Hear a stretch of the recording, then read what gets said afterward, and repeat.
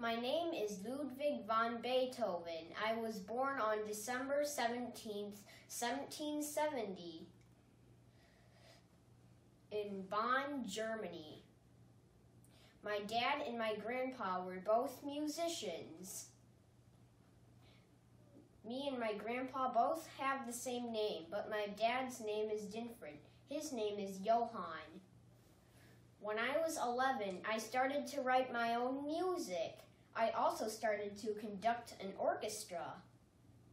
When I was 17, I went to Vienna and met Wolfgang Amadeus Mozart, another famous composer.